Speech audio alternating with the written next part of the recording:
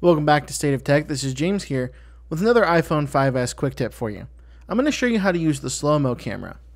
So we're going to open up our camera and then we're going to swipe over to the right twice. Now we're in Slo-Mo mode.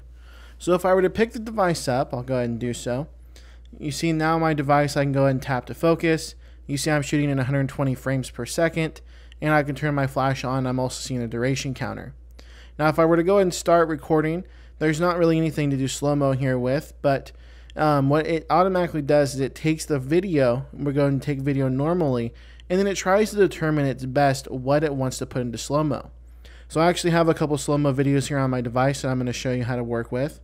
So here we have a slow-mo video. Here I am at a birthday party with one of those little air things, and so now what we're going to do is we're going to play the video.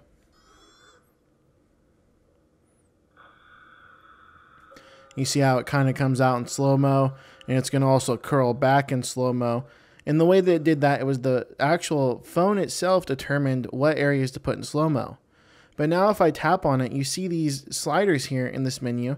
You see I have close-up dots here and then spread out dots right here, letting me know that this section is going to be in slow-mo. But if I wanted to change the area, I'll just tap on one of the sliders here, and you see I can go ahead and drag the position anywhere in the video. So if I felt like I wanted slow-mo to start off a little bit later, I'll go ahead and drag it out. Find the selection. You see as I'm trying to find actually when it actually pops out. So about right there. Now you see my slow-mo selection has been repositioned in a different area.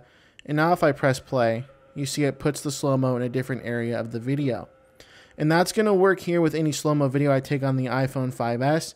I can even have this one here. You see I have different sliders here that for this video than I do for this video. The iPhone is going to try its best to find specific areas to do slow-mo in.